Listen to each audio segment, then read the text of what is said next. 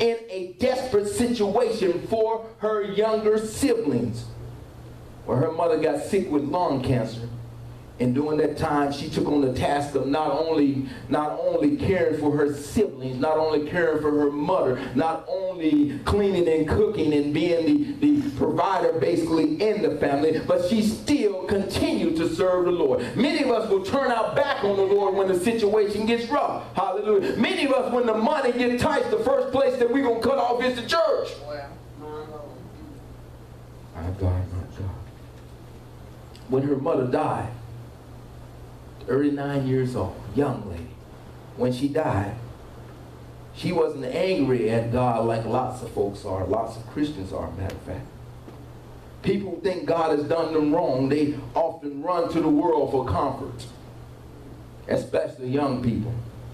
Her mother died on a Sunday, she says. Her mother died on a Sunday. And her words after her mother died was this, Sister Sand. She said, after the coroner came and got my mom and took my mom in order to prepare her for autopsy and stuff, after the coroner came, she said, what did I do? I went to church. I went to church. I went to church. When you are suffering for the cause of Christ, those who know the Lord uses this to see your suffering. Those who don't know the Lord, they looking at you to see how you suffer. They want to see how you suffer. If the first thing that come out of your mouth is a few choice curse words, if the first thing that comes to your mind is that you want to hurt somebody who's hurt you, if the first thing comes to your heart that you want to do unto them as they did unto you, then you are not suffering righteously for Christ. Yes. When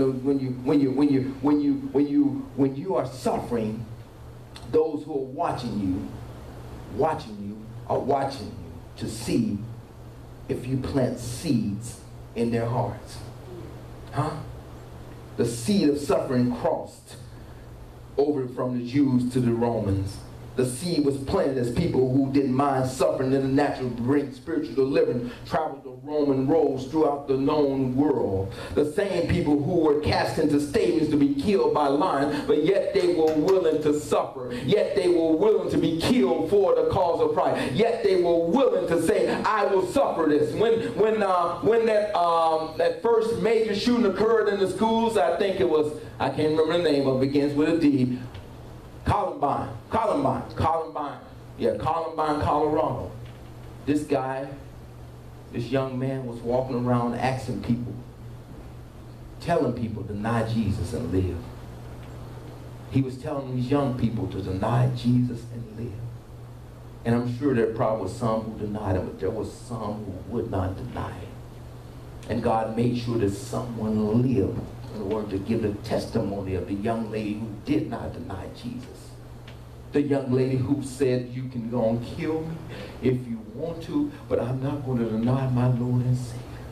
I'm not going to deny who he is. I'm not going to deny his deity. There's young people who are still out there who won't deny the deity of Christ. Jesus, before he was arrested in the garden, he chided the disciples, asking them, could you not suffer with me for just a little while? Could you not suffer with me for just a little while? Could you not pray, watch and pray with me for just a little while? The simple act of praying with and for the Lord seemed too much for even them. And obviously, it's too much for even us. This upcoming Wednesday, we're going to have a prayer service at church. Hallelujah. We're going to begin at 6:30 probably. And we're going to keep on praying and keep on praying and keep on praying. We're not going to be on a time schedule. We're going to just pray until the Lord releases. How many are going to show up for that? How many will make the sacrifice? And don't be saying, well, Pastor, I work 15 hours a day. I work 40 hours a day. I work a lot of hours too. I spend it. I'm older than most of you. Make the sacrifice as unto God. If you want to see a change occur in West Memphis, if you're tired of the killings, if you're tired of the abuse of children, if you're tired, if you're just sick and tired, hallelujah, of the corruption in the government here, if you're sick and tired, just sick and tired of the wrong that's being done, the drugs that are being trafficked through here and the drug addicts, if you're sick and tired of the drug transactions going bad and young men losing their lives on both sides of the bullet, if you're sick and tired of that, then you should be willing to suffer through prayer. What's your response when God calls you? What's your response? What's your response when he calls you to suffer? What's your response when he calls you to suffer so others will be drawn unto them? What is your response? What's your response? Ananias' response was to take the Lord at his word. He went to Saul and told him, Brother Saul, Brother Saul, I've come at the beckoning of the Lord to bring relief to your current situation. How many know that God will send relief to your current situation as long as you are diligently praying unto God? As long as you are telling, Lord, for you I live and for you I die. As long as you are willing to go through, God will send the answer to your prayer in the midst of your circumstance and your situation. This is why when you're in the midst of a dark circumstance or a dark situation, is you don't give in while you're in the middle of it, because God has already sent relief to you in the middle of your situation. But if you give in, you will turn your back on the relief that God has sent to you.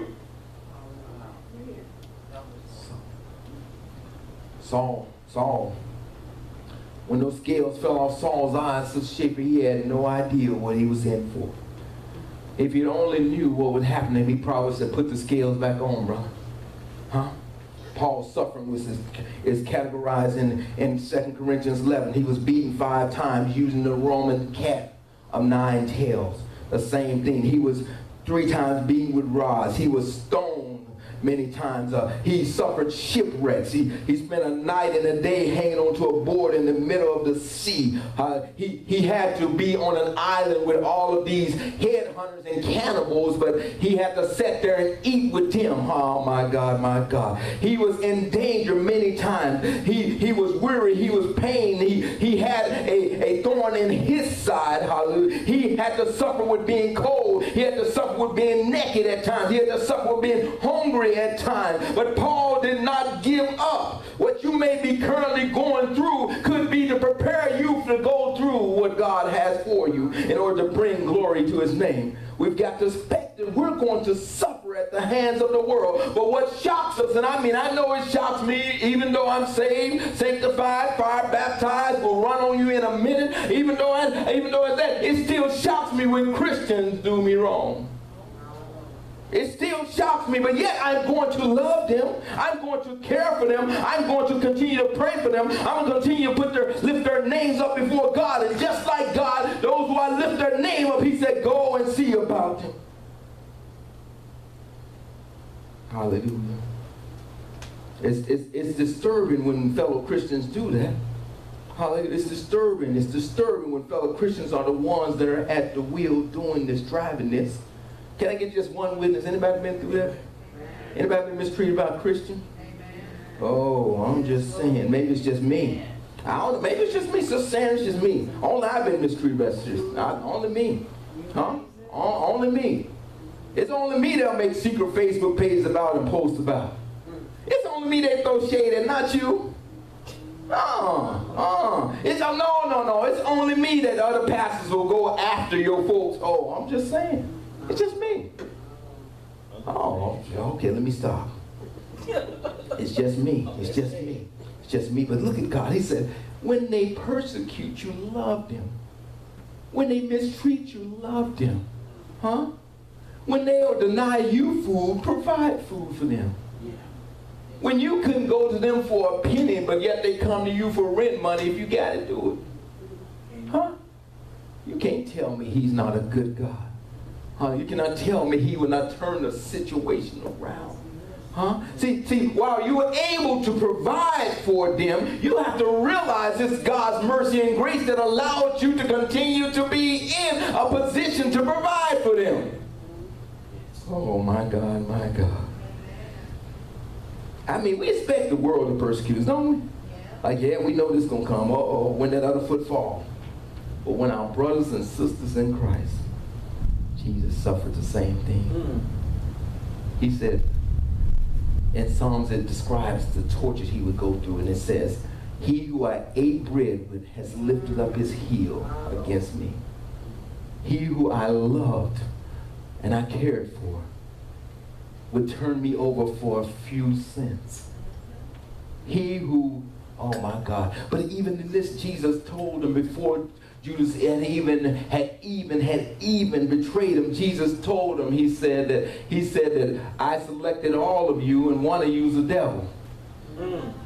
I'm going to love you anyway. Hallelujah. Because you have a purpose that you're going to fulfill. My God, my God. Don't you realize that whether Judas betrayed Jesus or not, Jesus would still go to the cross?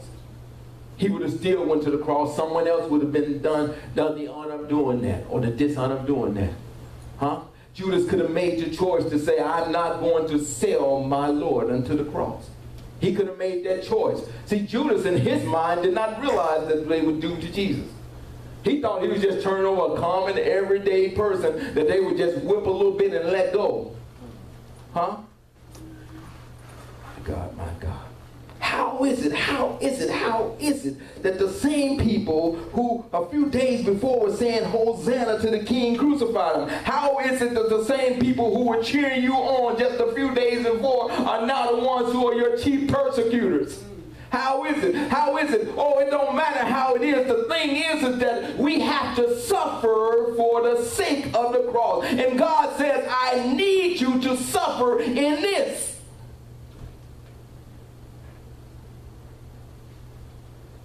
I was meditating the other day, and the words to the song, What a Friend We Have in Jesus, came to me. And the part that I really focused in on, I don't know why, but I focused in on this part.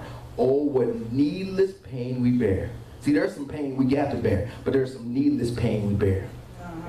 There's some needless pain we bear, huh? There's some needless pain we bear. Somebody better hear what I'm saying. There's some needless pain we bear. And as I begin to meditate and think on that thing,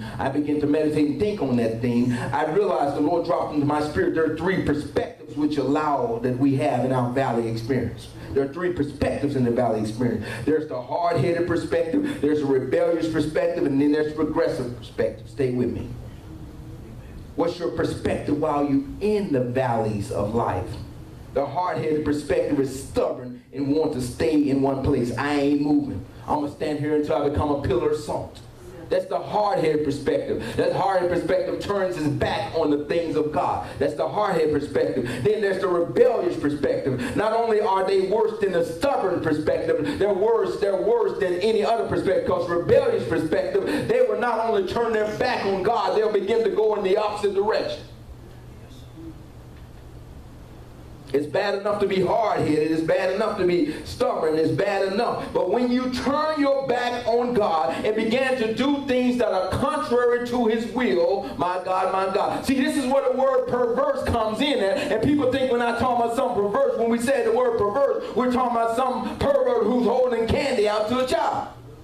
But see, perverse means a whole lot more than that. The enemy will want you to believe perverse means simply that. And you're like, no, I'm not perverse. But when you're turning your back on God and going totally against what God has called you to do, when you not only go against it, but you begin to do things that are contrary, totally contrary to the will of God, then you are being perverse. So we got the hard-headed perspective. We got the rebellious perspective. And then there's progressive perspective. David said, yea, do I walk through where? The valley of the shadow of death. Oh, but let's walk back to that action verb there. Huh? Let's walk back to the action verb. I'm not an English major, but I know a little bit about English. Let's walk back to that action verb. That action verb is walk. What am I doing now? I'm standing. I'm standing. Huh? I'm standing. If I do this, what am I doing? I'm running. I'm running. David said, yea, do I walk through the valley of the shadow of death. When he walked through the valley of the shadow, what is he really saying? He said, I'm walking without fear, man. I got my strut on. Huh? I got my lean on because I got this going on. I'm working this thing, huh? Oh my God. See, those who are in fear, they'll begin to run through the valley of the shadow of death for their lives. But those who are in doubt will stand in place. But when you're confident in what God has called you to do, you will begin to walk through the valley of the shadow of death, because each and every one of us is going to have a valley experience that we're going to go through. It's a matter of your perspective, whether you make it through the valley. All three perspectives have a beginning in the valley, not necessarily knowing that they've begun their valley experience. Some of you are in the middle of your valley experiences. Oh my God, you're in the middle of your valley experiences, and God is ready to pour out. God has already commanded his angels to help you. Huh? See, it's something about God. While you're in the middle of your valley experience, God doesn't tell you to stop and be still. He's telling you to keep on walking. And while you're walking through the valley, right, because the valley is the low place, while you're walking through the valley, God is saying, look up toward the hills from which cometh your help. Your help is all around you. I am your help. I am your Savior. I am your Redeemer. I'm the one that keepeth you. Look up toward the hills and you're going to see the angels that are keeping the shadow from overtaking you. My God, my God. Stand on your feet, y'all.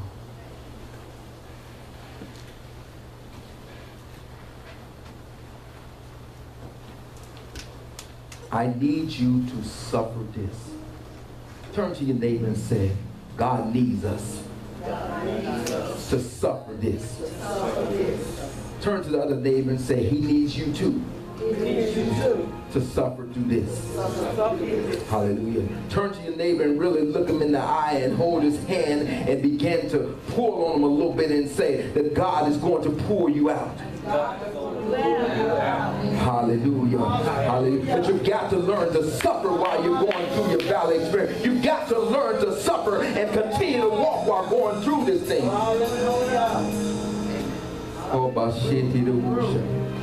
Hallelujah. Glory to God. I close with the scripture found in Genesis 8:22. While the earth remained in seed time and harvest, and cold and heat, and summer and winter, and day and night shall not cease. The scripture speaks to the sacrifice of the suffering that we do for God is the seed. Our sacrifice is the seed that we plant.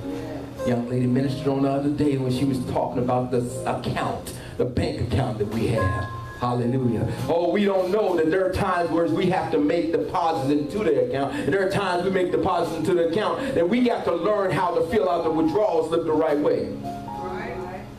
There's ways that you fill out the withdrawal slip. If my name is Donald Duck, but I'm putting Mickey Mouse on the withdrawal slip for an account that don't belong to him, you've got to learn how to fill out the withdrawal slip. How do you fill out the withdrawal slip? You fill out the withdrawal slip by first suffering the hurt, the pain that it takes in order to build that account. Yeah. And once you build that account, hallelujah, a lot of you got money in the bank that you don't even know about. There's some favor that God is ready to put on your life that you don't even know about. There are some breakthroughs that he's ready to give you but you don't even know about. Hallelujah. It's being held up because you don't even know that it's yours to have. The healings that God has for you, he put in the bank a long time ago when Jesus was struck on his back for you. Hallelujah. And all you got to do to withdraw from that is to accept the healing. Oh my God, we got to learn how to pray right. We've got to learn how to pray right. We've got to learn how to pray right. Sister Sam, we got to learn how to pray right. We've got to learn how to pray right. Hallelujah.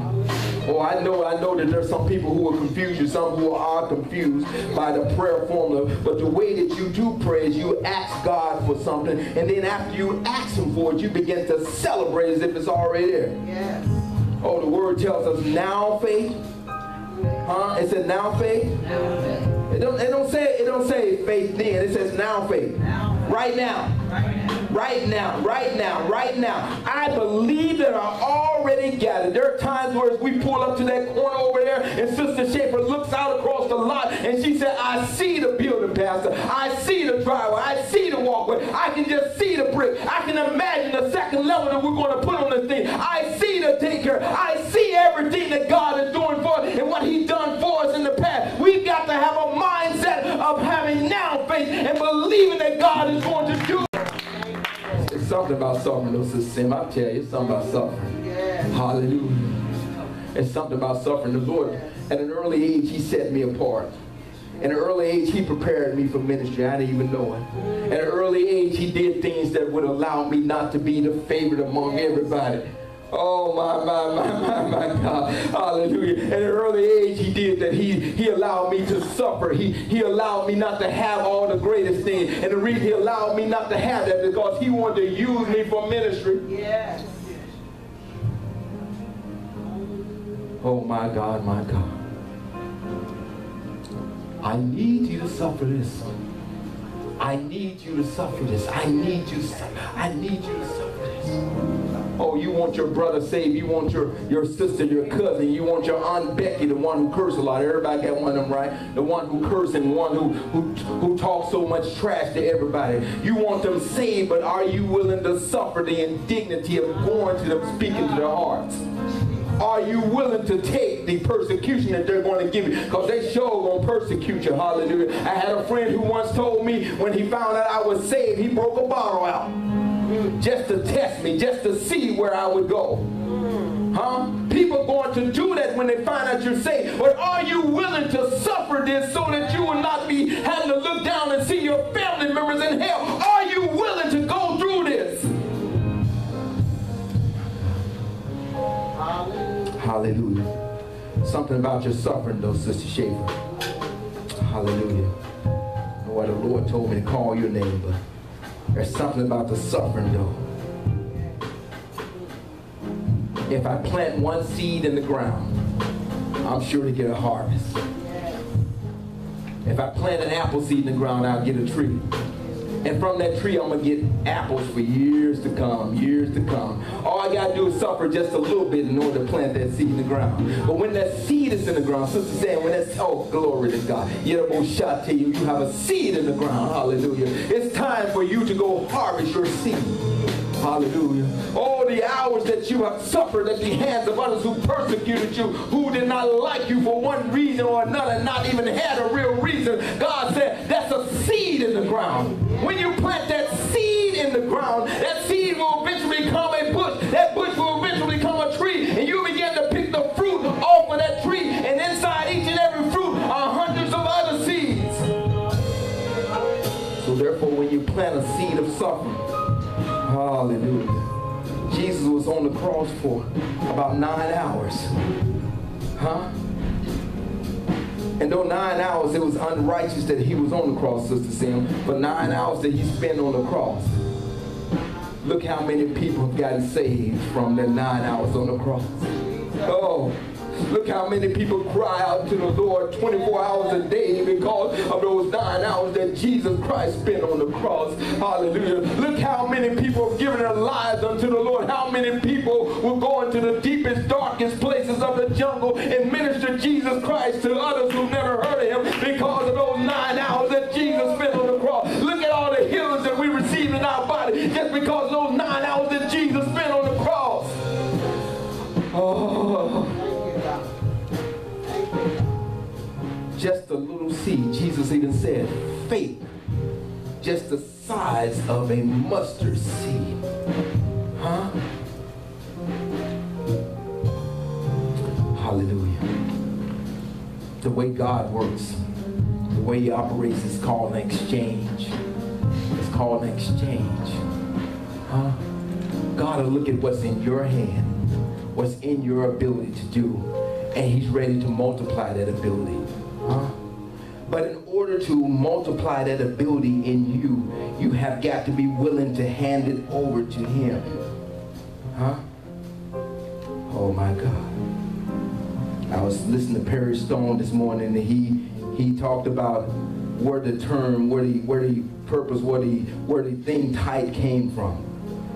Hallelujah.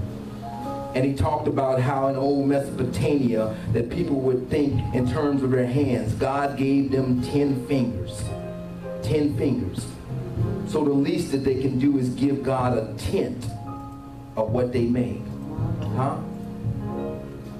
It used to be a day and age in old Jewish tradition where they gave 30% to the church.